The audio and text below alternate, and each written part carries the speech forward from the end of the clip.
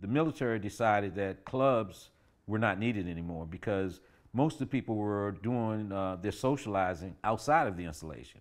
So they put legislation in place. That's when the clubs actually had appropriated dollars, our tax dollars. They took the appropriated dollars away. And they said that if clubs, any of the clubs and things like that, if they were going to survive, they had to survive on their own. So you had to go out and promote your wares, and you had to bring the business in to keep you afloat. So a lot of the major clubs on the major installations, you know, larger ones, they survived. A lot of the small installations did not. Walter Reed was a small installation. And plus, Walter Reed is a hospital. Who comes to a hospital to party?